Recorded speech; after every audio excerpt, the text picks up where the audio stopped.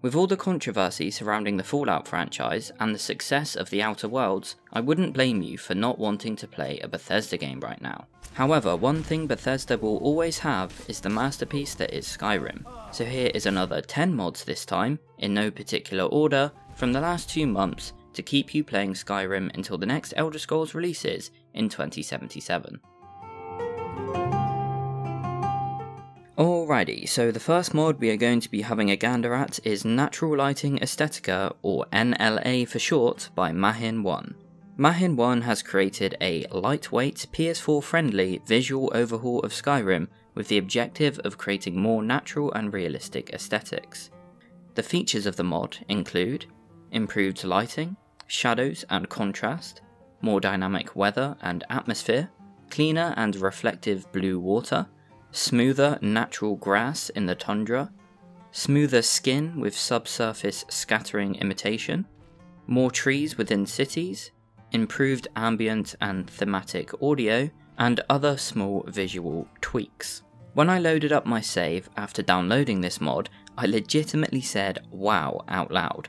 I don't think I've ever had such an instant reaction to a mod before, and it just shows how good this visual overhaul is. It genuinely makes PS4 Skyrim look incredible. Give it a try and see what you think. The next mod we're looking at is Diverse Creatures and Bosses by Imperial Agent 1992. Actually, the next 4 mods on this list are all created by Imperial Agent 1992. So does this guy just never sleep or something? He has now released 822 mods at the time of recording this, and it doesn't look like he's slowing down anytime soon. This guy is an absolute mod making machine. Diverse Creatures and Bosses aims to add more diversity by adding some new enemy creatures to the game. After all, they do say that variety is the spice of life. You can encounter these new creatures randomly on roads, mountains, forests, tundras, and forts. The new enemies added by the mod are Direwolf, Giant Forest Spriggan, Giant Frost, Shock and Flame Atronachs, new named bandits, Dagon's Dremora, Wolf Packs, Giant Hagravens, Spider Guardian, corrupted undeads may change form after you kill them and respawn now, and a giant bear. Next is IA92's Epic Elemental Werewolf by Imperial Agent. This mod adds a chest full of unique beast form spells with elemental twists. The chest includes the following tomes: Beast Form, which is just the vanilla werewolf, however it heals you for 90 points. Werewolf Cloak, which makes you invisible for 800 seconds, however as always with invisibility in Skyrim, activating an object or attacking will break the spell.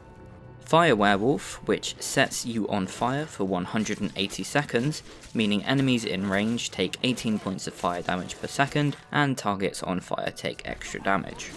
The epic version of the Fire Werewolf does the same, however you also rain down flaming rocks from the sky like Alduin does during the final boss fight. Spoiler alert. Shock Werewolf turns you into a Palpatine Werewolf, covering you in electrical energy, which does 18 points of damage to health and magicka per second. Epic Shock Werewolf does the same, however it adds in the Stormcall shout that lasts the full 180 seconds. Ice Werewolf turns you into a very cold dog for 180 seconds, doing 18 damage to health and stamina per second. Epic Ice Werewolf adds a deadly blizzard, turning you into a walking snowstorm that deals 150 damage to health and stamina per second.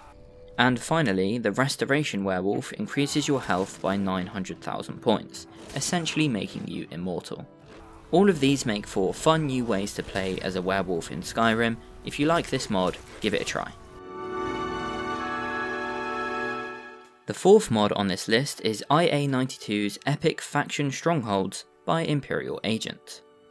Ever wondered why some of the main factions in the game don't have a strong, heavily fortified stronghold out in the field rather than cooped up in one of the holds? This mod adds in Imperial, Stormcloak, Thalmor, and a haunted cemetery stronghold very much inspired by the orc strongholds found scattered around Skyrim. These strongholds are basically just little camps in areas of the map associated with those factions that would serve as tactical locations out in the field where members of the faction can rest and gear up before a mission out in the harsh world of Skyrim. You can use their supplies, beds, campfire, and sleep in the tents.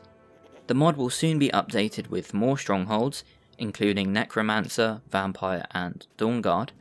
It's a cool little mod that adds some well designed, lore friendly locations to the game. The fifth mod on the list, and final Imperial Agents mod, is IA92's Epic Glowing Arrows, which adds a variety of new arrows to the game that glow different colours.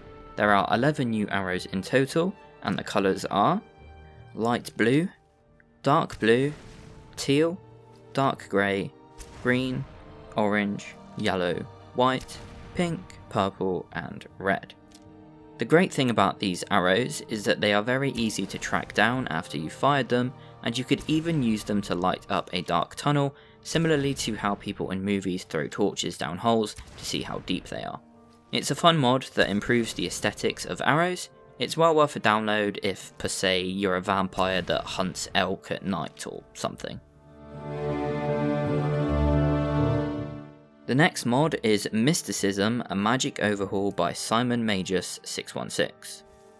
The mod's description does an awesome job of explaining this mod. It says, Mysticism is a comprehensive magic overhaul that adds over 200 meticulously balanced spells to the game. These spells are designed to feel like they belong in the world of Skyrim, both mechanically and aesthetically. You can purchase them from vendors, loot them from dungeons, or find them hand-placed in carefully chosen locations around the world.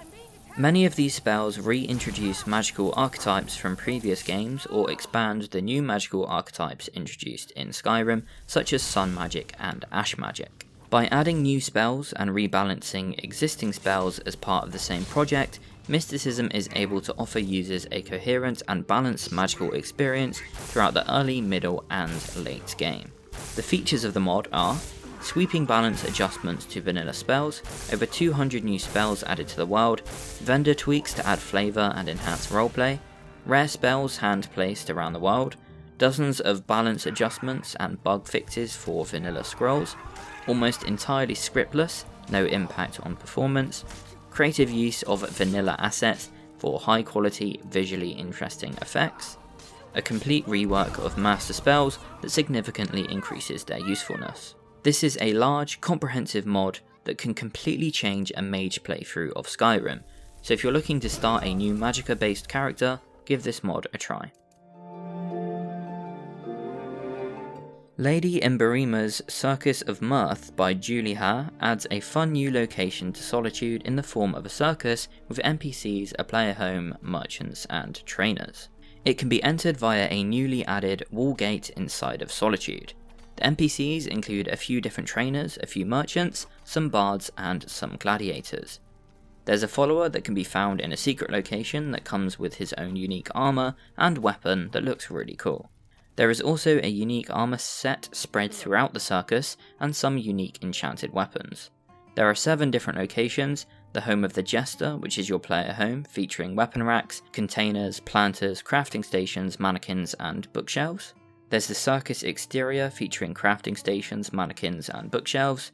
The circus entrance, which has a barkeeper and a bard. There's the shop of Meridia the Omniscient, with crafting stations, 2 merchants, and an archery trainer. Circus Ring, which features a merchant and a bard. There's a strange portal that leads to a small quest, and a fighting arena which pits you against a combat challenger, rewarding you with a powerful weapon if you succeed.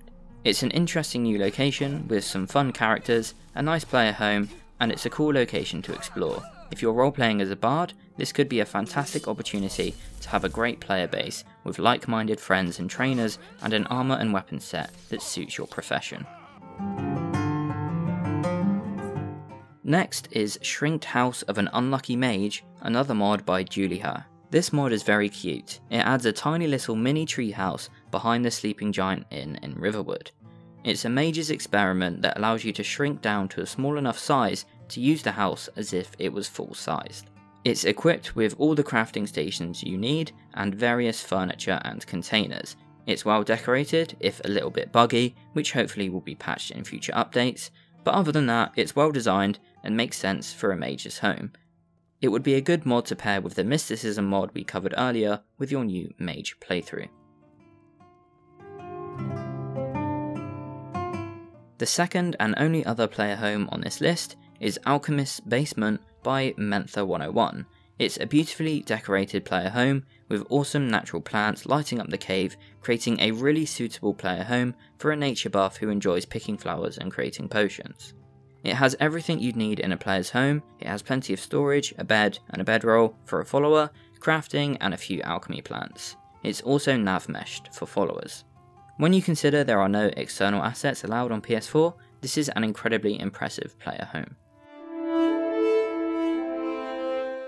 If you haven't used a load screen mod in Skyrim yet, you must have seen every load screen tip about 10,000 times each, so it's about time to change it up and refresh your loading screens with a brand new look and tips.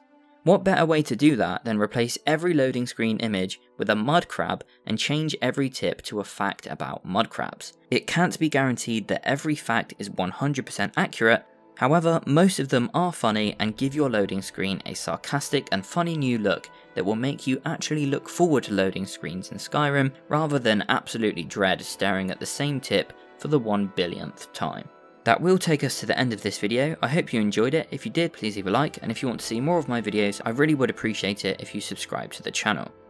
Links to all of the mods covered in this video can be found in the description, so if you can't find them when searching on Skyrim, check the links and add them to your mod library.